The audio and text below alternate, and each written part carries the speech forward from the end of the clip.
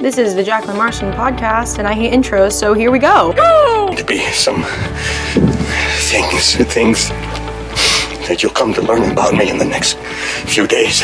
I am never going to financially recover from this. Point I'm too afraid to ask. When they say 2% milk, I don't know what the other 98% is.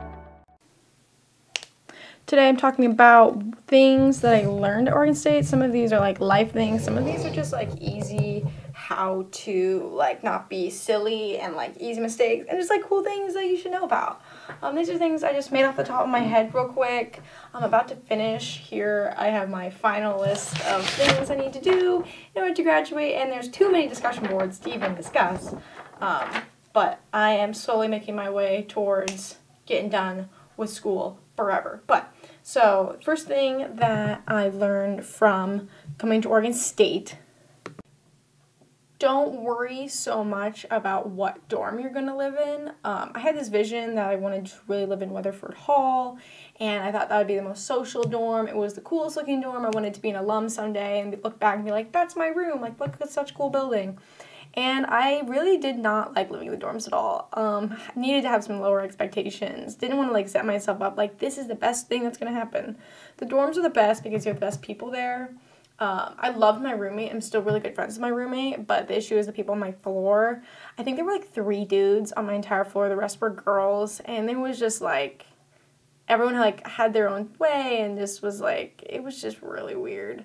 I did not like living in the dorms too much on campus. I felt like I never had any like actual space. Like dorms are so tiny. You're living in bunk beds and you have to eat and live in the same place, so it just wasn't good for me. I just need more space to like physically move around, and yeah, you can go on campus and stuff, but like you don't have any like homey spot, so don't worry about the dorm you're gonna live in. The most important thing is like having good people, making good relationships. Some people have great times in the dorms. I did not. Oh well. Don't take classes just because your professor says so, especially those first couple terms. Like I remember my advisor was like, you should take golf because a lot of business transactions happens on the golf course. You know, I don't like golf. I like smacking a ball, sure. I'm all for that.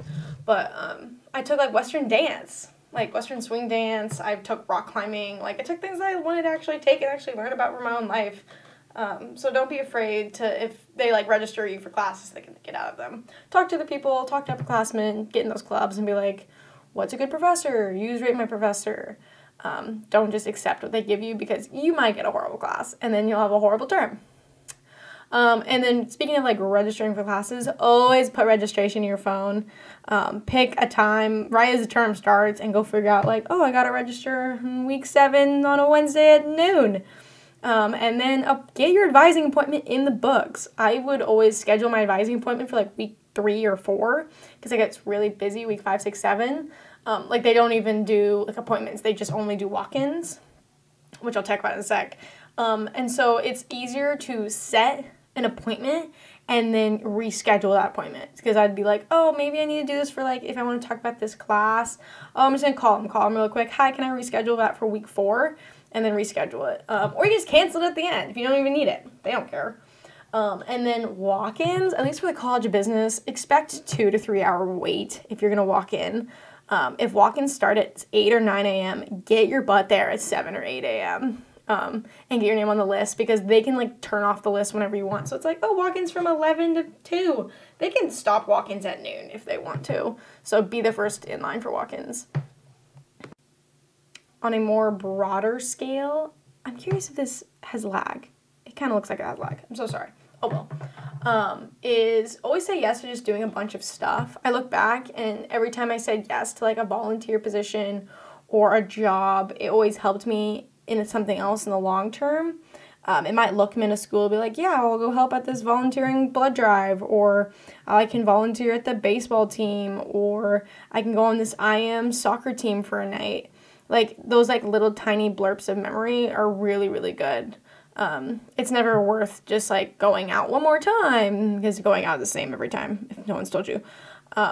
Or, like, I could, sleep. Like, you can sleep later. Like, you don't really need that much sleep. You can take a 14-minute nap if you like. I've done those. So just say yes to a bunch of stuff. And I think college is the best time to do that because, like, in high school, you look back and, like, I regret not joining cross country sooner or not doing lacrosse. But then when I came into college, I was like, that's not going to happen to me again. Not going to do that. So I'm really happy about saying yes to a lot of stuff. I feel like I don't have many regrets, particularly with choosing activities and like meeting new people through that way. Go to the gym.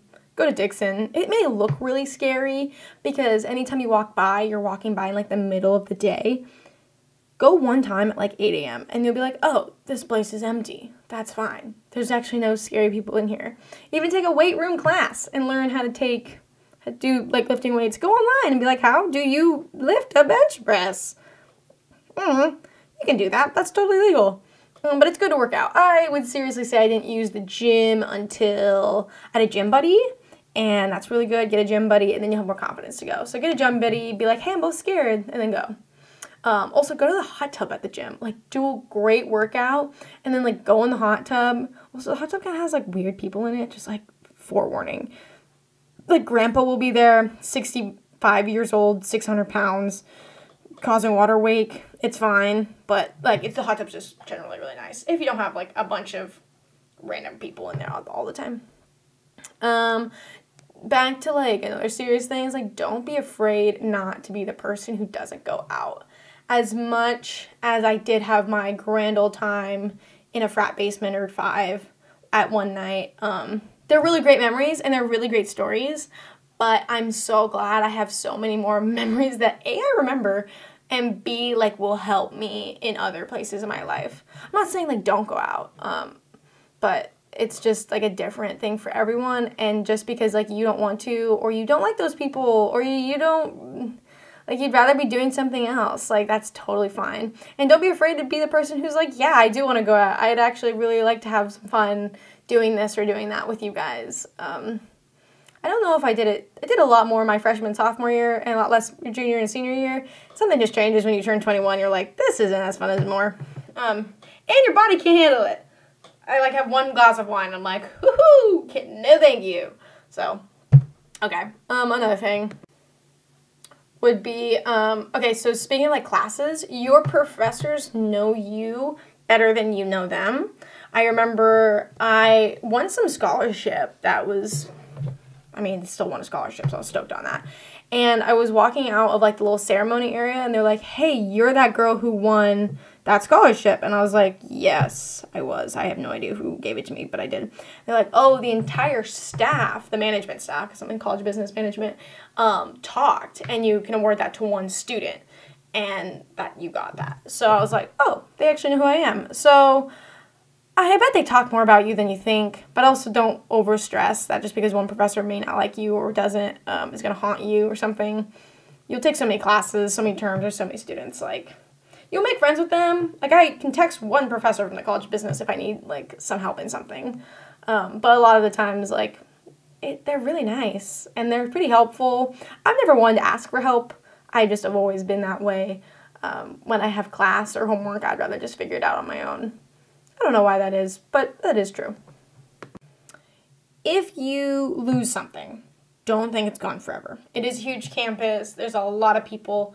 But I have lost this water bottle probably 3 to 4 times, like, officially, like, lost it for more than, like, a week. One time I lost it for, like, 4 months, and they found it. So you can go online to little OSU, like, ilostsomething.com, and they take you to this, like, warehouse off, like, a creepy side of campus by some railroad tracks, and they found it. And also there's a place there called the OSU's store, and, like, OSU's, like, trying to get rid of it. Basically a garage sale. It's a permanent garage sale, and you can find coolers and chairs and desks and textbooks and, like, old athlete clothes and, like, lamps and tables, and there was, like, a skiing machine there once.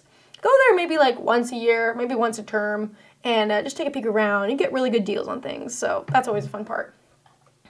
Speaking of saving money, never buy a textbook. I remember my first term I bought a bunch of textbooks. My sister's like, you don't need them. And I'm like, I'm scared. And then they didn't take one of my textbooks back because of a horrible story. So I was just pissed. So I never really bought a textbook again. If you need a textbook, before you do that, look at the syllabus and see what types of assignments it needs. Because if it's like, what's your opinion on this chapter? You can go online and then type in the textbook name, type in the chapter that you need, and then type in the word SlideShare. SlideShare is the best website that's ever been created people upload their presentations about things that you need to know about. So I've had complete reports done on Harvard business cases that I did not buy because all the questions and all the answers were on that SciShare. And you can't really like plagiarize detect it because like it's on a presentation. So it's not you're stealing exactly what they're doing, but like if you read it, that's like reading the textbook. So it works out really well. So just use, SlideShare, Google Share, Google Docs, Chegg. Get someone with a Chegg account. Use it only sometimes, don't be a whore with it. But yeah, it's wonderful. Yeah, don't get a textbook. Are you even going to read it? No, you're not. You're not even going to read it. Another tip, go to Damn Jam. Get field access. I only went to Damn Jam once. I wish I got field access. It's just kind of something you can always talk about with other people. And be like, oh, did you go to Damn Jam? Wish I went to Damn Jam this year, but it's like virtual and stupid. Go to Shasta. I went to Shasta last year. I was going to be the Shasta captain of my own boat this year, but then the world fell apart. So it's really fun. Don't think it's like full of like judgment and like chaos. Like it is what you want it to be. If you're crazy in college and out of control, then yes, your experience will continue. But if you're responsible and just like to have fun, then it's just going to be fine. Speaking of like doing just like things extra, like go the extra mile for your friends because literally it's just like sad that you make all these close friends and you're in like constant contact with them. In pandemic terms, there's a lot of touch points.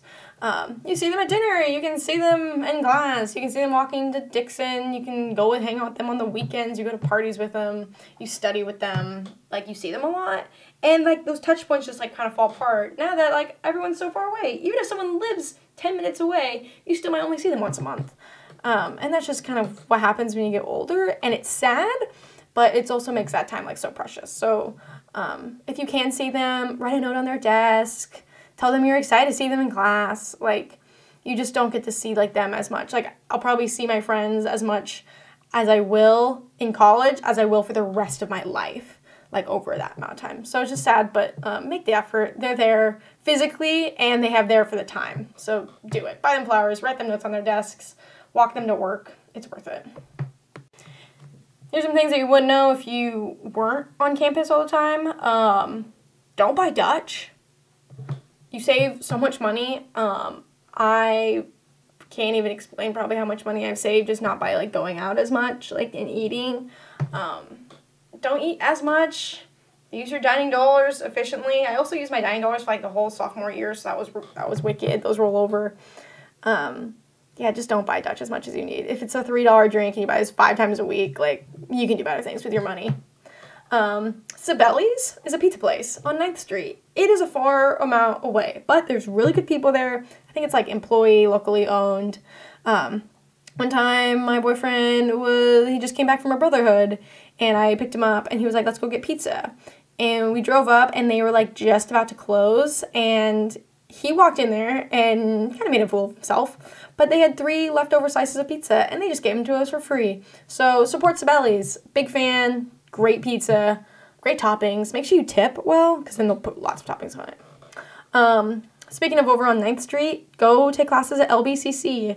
It's really easy to get registered. It probably took me 1 or 2 phone calls to get classes over there. The classes were easier, smaller, and saved you a lot of money. It's worth like the little extra step to do that. If you don't have a car, it's like a 20-minute walk. Luckily, I had a good friend who lived near me, and he drove to class. So save money, do it. Speaking of saving money, apply for scholarships. When I was a freshman, scholarship program was super difficult to navigate. You had to like apply through FAFSA. It was basically impossible. They revamped it like 2 years ago, and it's super easy to make an account, find scholarships that apply to you. You can type in the word women, you can type in the word engineering, type in the word ecology, and everything will pop up that you need. So you can get scholarships really easily. The system's like really nice. And if you really need more money, I suggest, and another thing that more scholarships will apply to you if you have an on-campus job, is get an on-campus job. I had 3 while working at Oregon State. I worked for a food-to-use service for like a few weeks. It was like nothing. It's basically the dining halls. And then I worked for Safe Ride, and I work as a tutor. I work as a tutor, mentor, facilitator, everything at student athletes. So the dorm food was like short term, but I still like did it and got like all the registration to be on campus employee. Safe ride tips.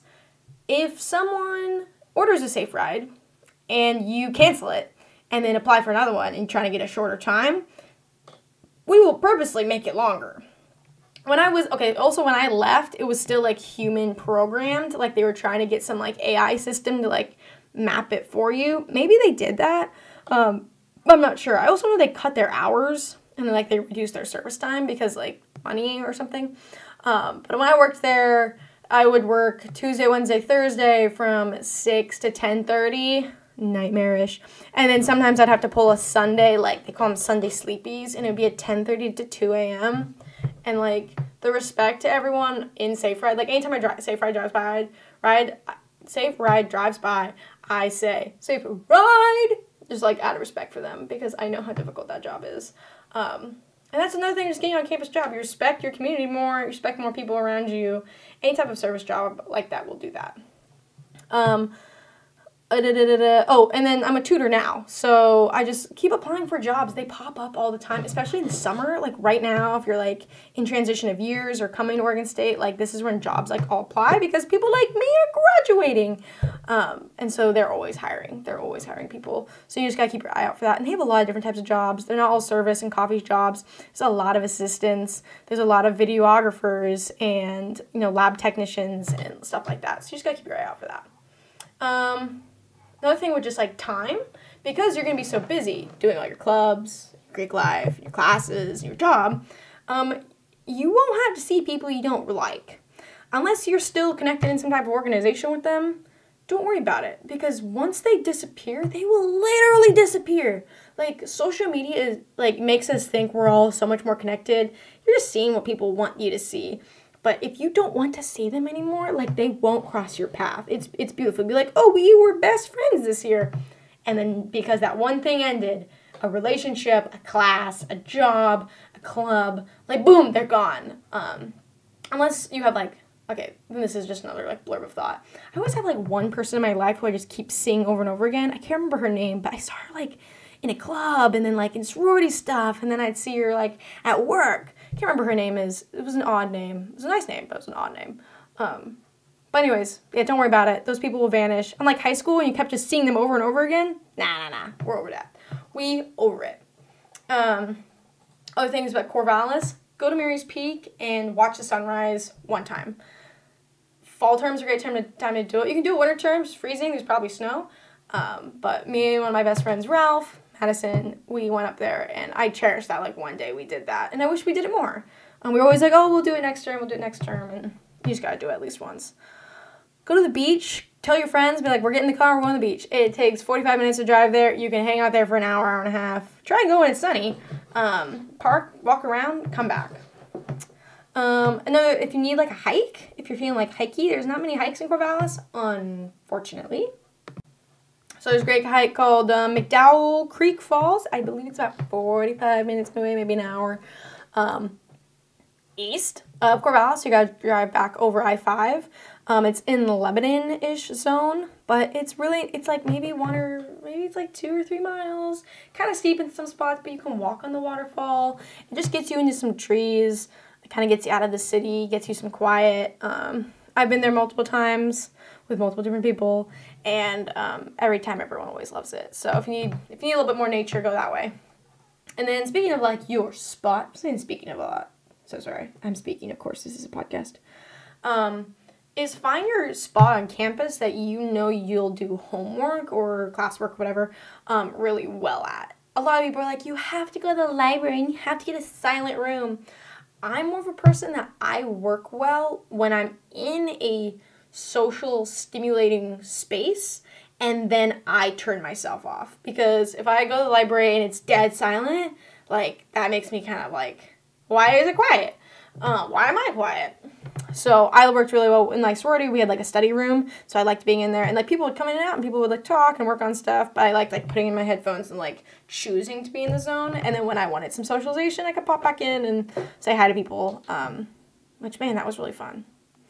But yeah, find your spot, find your study sesh. Maybe it is like on your couch. Try not to make it in your bed. Try to make your bed like your bed space where like you can just chill, go on your phone, watch YouTube, Instagram, scroll city, and like try not to eat in your bed. I didn't have this problem because living in the sorority, we had our beds all up in the same porch, so you couldn't be on your laptop there, which is really good. So that would be like a safe, like relaxing space. But like even in the dorms, like don't eat in your bed, don't do homework in your bed. Make your bed like your relaxing space.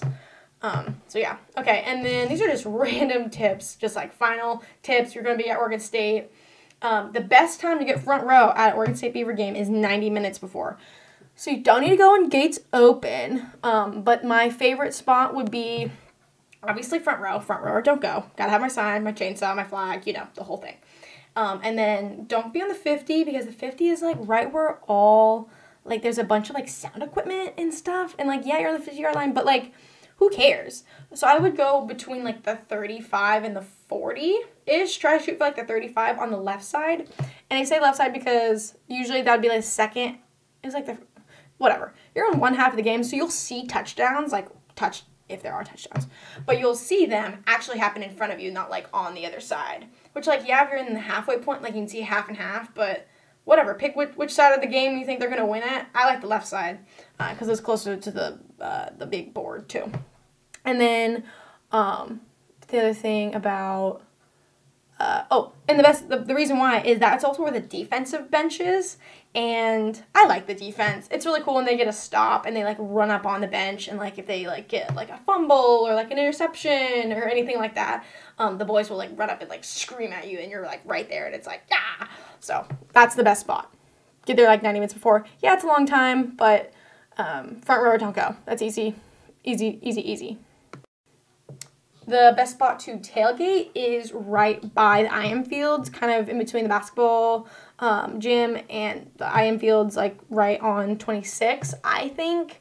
It's not like too many people walking around, but there's enough where like if you want to go play catch or something, you have the space to do that. Yeah, you have to pay to park, but like obviously you're not paying because you're going to walk there and hopefully meet like your family or other alumni there. But yeah, tailgating is super fun. Spend the whole day tailgating. Don't just like, oh, the game's at 12. Like, start tailgating at 8, 9. Like, just hang out with people, play some cornhole. I'm really looking forward to that in the fall. And then, okay, these other random tips. If you're going to the gym, back to Dixon, and you want to park, there's never parking. There's never parking on campus. Never expect there to be parking. But you can sometimes find spots behind the ROTC. I think they're the Navy. I think it's like the Navy people. Over there's a few parking spots. Don't park in the commander spot. You might get towed. But if it's like late night and you're like going to the gym at like 9 or 8, you can probably get away with parking back there and then like kind of sneak back and walk towards Dixon. And that also works for game days or like basketball games or baseball games if you park there early enough. That's a good spot. And then last little tip, it's really simple that you can rename your classes on Canvas. So, like, when you click on Canvas, there's, like, the name will be, like, WR_222_SP2020 English composition, blah, blah, blah. There's a bunch of words. And, like, who wants that? So, you can go into your Canvas and click on that name and rename it. So, you can just type the word writing. And then you can type in the other one, like, sus, like for sustainability. Or you can just type in 413 if you know more by the number. My stigma with that is make sure whatever name you type it in is appropriate. One time I typed in the word hell because my class was really, really hard. So, and then I replied to a professor once, like in a Canvas email, and then the subject had the word hell in it. So, a little bit of blurb there, but that's okay. So these are my tips with being a student at Oregon State. Some things that are easy, some things that are good, some things that are bad. You have a great time. It's a great school. 10 out of 10 would go back. But too busy being big lady, being boss lady. Gonna start my job soon. So thanks for listening to this podcast. I'll probably keep it going. This was my minimum of 5 for my leadership class. Thank you for listening. I'll probably do some more over my lifetime. Maybe I'll get better at it. Maybe I won't. But this was fun. I'm glad I was able to do it. And go Beavs.